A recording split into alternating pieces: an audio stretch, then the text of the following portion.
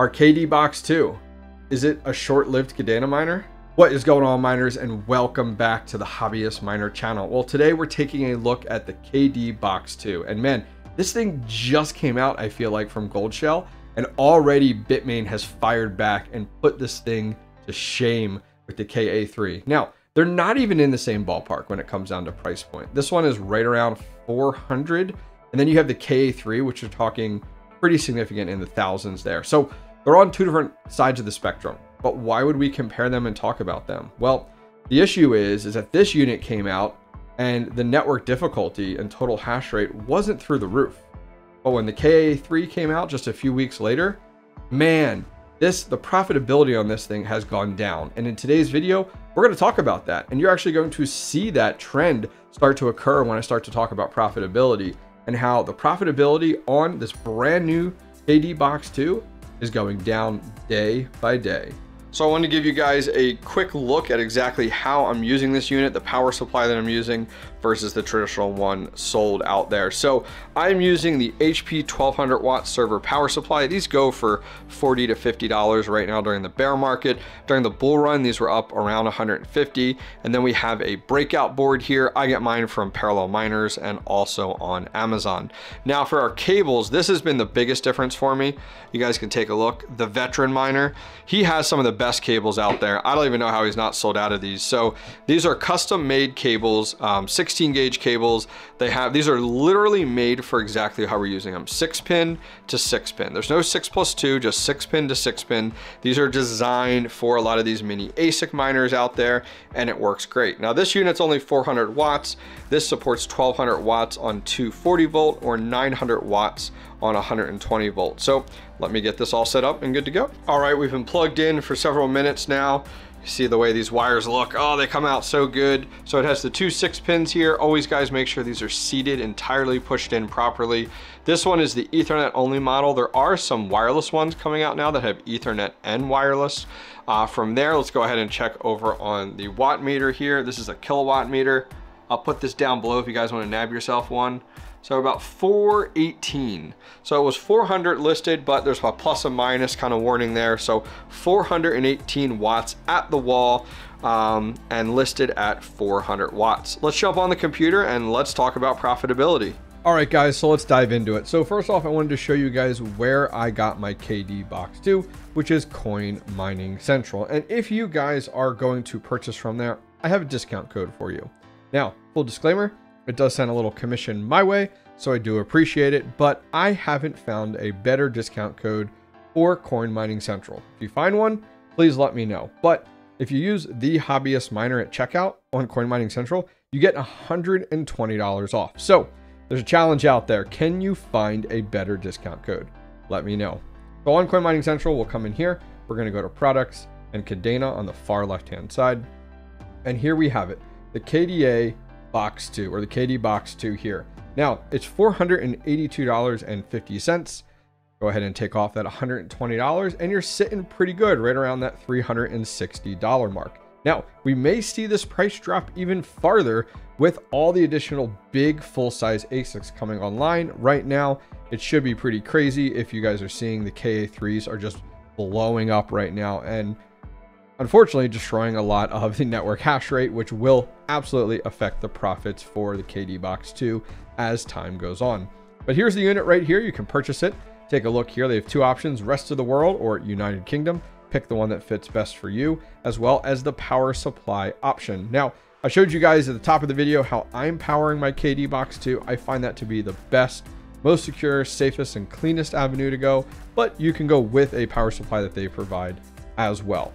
So come over here, check it out, 5 terahash, woo, but it's at 400 watts. So keep that in mind. This thing does use a decent amount of electric. So let's dive in. All right, so we are over on my unit right now that you guys can see.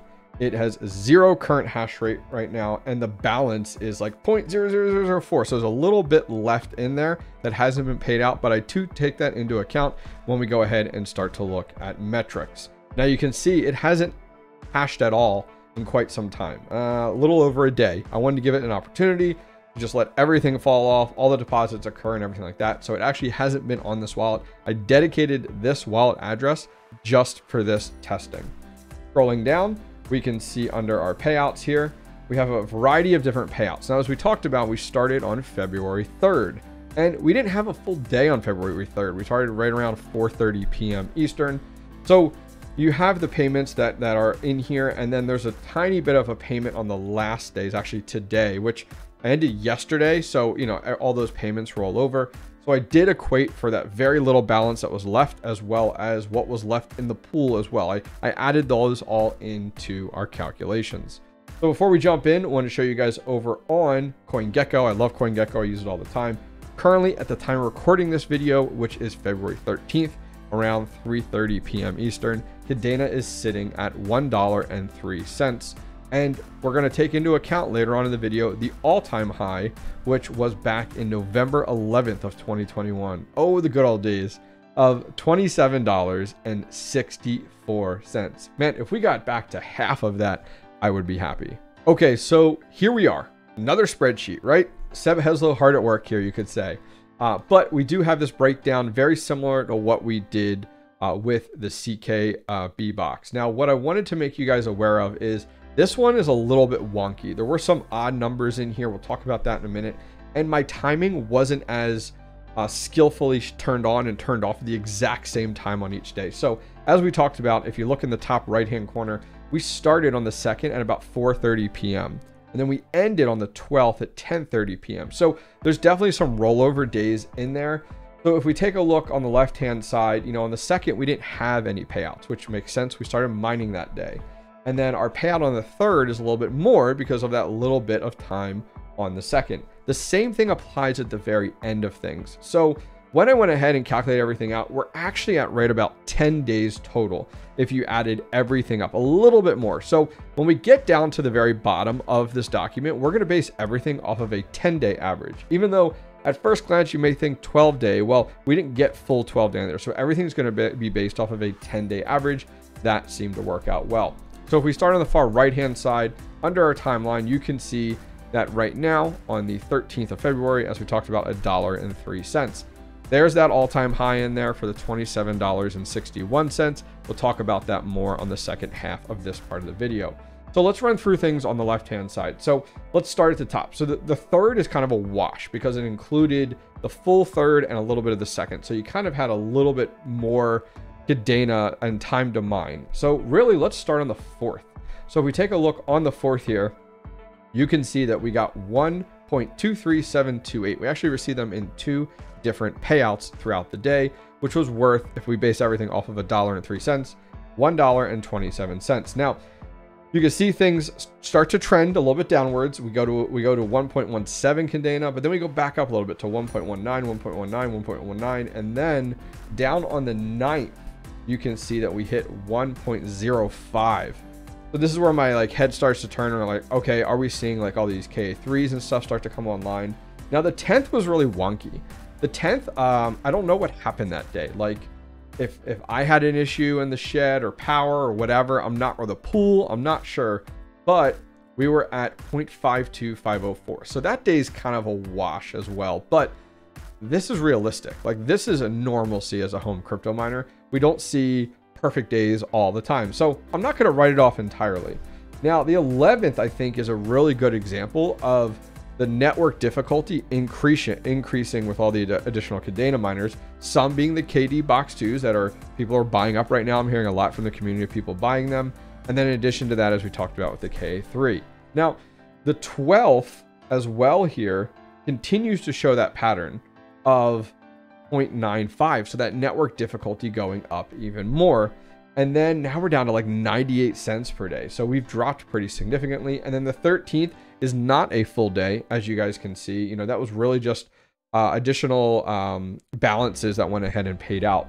So in total, during that time period, $11.84 when we went ahead and calculated everything in. Now, if we take that and look at an average per day, we're going to base off of a 10-day time period. It puts at $1.18, which going back looking at Mine the ASIC and also ASIC miner value, you guys can see that, you know, $1.18 is actually pretty accurate if you went back and looked over there at that time period. So Based off that information now, and that's just now on the 13th, who knows by the the next 2 to 3 to 4 weeks what this will actually look like. But per month, it's $35.53. And then per year, it's $426.33. So you will break even in 1 year based off of these metrics. But who knows? If I was to go ahead and do this video 2 months from now, is the profitability going to be half or a quarter based off of the network difficulty? I really don't know. This is what happens when you have a normalcy in hash rate, and then bam, it goes through the roof with a brand new miner hitting the market, more efficient, more horsepower behind it.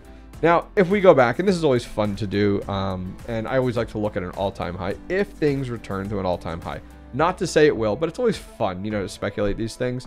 You can see that on the right-hand column that we're averaging, during this time period, we went from $11 to about $300. Significantly different when your value of Kadena is $27.61. So our average is about $30.04 over a month, $901.30, and over a year, this is where it breaks out, $10,000, $10,815. So that's pretty incredible. This miner back in 2021, November, of when the all-time high was, would have kicked ass. But there's no way this would have cost, what, under $400 back in 2021. Like, this unit would have been quadruple the price back then, because ASIC miners, you guys will find, are very much reflect the current cryptocurrency value. So with Bitcoin, with like S19j Pros, and same thing with these types of Kadena miners, the value of that coin and the current market always reflects directly on the hardware. We're seeing that right now, being in a bear market, being under $400. But there you have it. Our KD Box 2 right now does about $1.18 per day. But if you're watching this in a few weeks or months from now, who knows what it's going to be. All right, so there you have it, the KD Box 2. It's not too bad. It's actually a really good home miner. Now, it is significantly larger than your typical mini ASIC miners that you would get from Goldshell. It's louder, it runs hotter, but it's pretty badass at the end of the day. And I'm really happy with it. I think this is right on the cusp of breaking through like that home ASIC. Mid-size ASICs are, kind of, but this is right on that cusp because it is louder and it does use significantly more heat, and the watts being at about 400 versus, we'll call it the cousin of this, which is those mini ASICs like the Dogecoin and stuff like that. But that's going to wrap things up, guys. If you guys do want to go ahead and nab one of those or any other ASICs, go over to coinminingcentral.com. I'll put a link directly down below. It not only is a referral link, but it also allows you to then utilize that huge discount code of $120 savings on Coin Mining Central. Shout out to them once again for providing this unit for today's testing. I really do appreciate the partnership that I have with Coin Mining Central. Guys, that's going to wrap things up for today. I'd love your thoughts and feedback on some of the things that we talked about regarding this ASIC, regarding the KA3, the current Kadena network. Is it just oversaturated now with miners? I'd love your thoughts, feedback, and concerns directly down below in the comment section. That's going to wrap things up. I'll see you guys next time. Take care. Today's video is sponsored by Crypto.com. As a home crypto miner, it is crucial to have your cryptocurrency at your fingertips, and the Crypto.com app can help. Being able to send and receive cryptocurrency quickly, easily, and on the go is a must-have in 2023. The Crypto.com app allows you to utilize your cell phone as a gateway into the crypto world, no matter where you are. No matter if you're looking to buy, sell, send, or receive crypto on the go, the Crypto.com app has you covered. If you're looking to liquidate your mined crypto often, you can set your GPU mining rigs and ASIC miners to mine directly to your Crypto.com wallet, making it simple and easy to cash out quickly. Download the Crypto.com app today and give it a try. No harm in testing it out, poking around, and seeing if the Crypto.com app fits your hobbyist miner needs. Guess what? Use the link in today's video description to support the hobbyist miner entirely free.